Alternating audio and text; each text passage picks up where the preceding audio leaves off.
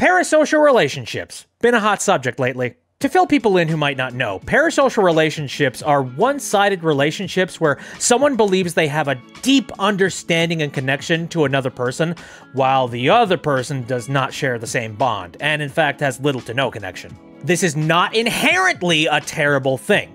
After all, we all have a light parasocial relationship of some kind in our lives. Maybe it's a celebrity, maybe it's an internet influencer, maybe it's your distant Uncle Joey who you've heard heroic tales about their mountain climbing adventures, but you never actually met them. See, it's not that bad on its own to admire someone while they aren't aware of who you are.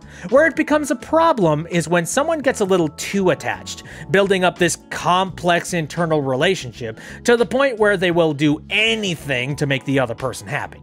This can lead to someone giving a little too much of themselves. Maybe they spend too much time reading their posts, interacting in live events too often, sending more gifts than they otherwise would, and this can further make them believe that they're stronger friends than they actually are. And when the bubble finally bursts and this person is informed that they're not as close as they thought they were, that can have some negative outcomes. There have been quite a few unfortunate cases where someone let their parasocial tendencies go a little too far. Some people have gotten obsessive, possessive, stalkerish, overall just a bad time all around.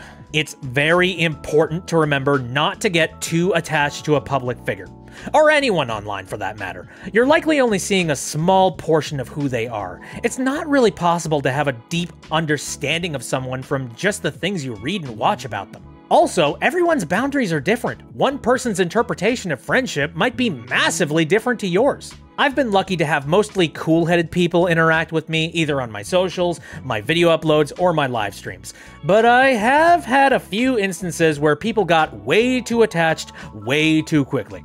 So for the record, I only really consider someone a friend after having many in-depth personal conversations. Not just conversations in public forums and streams, by the way.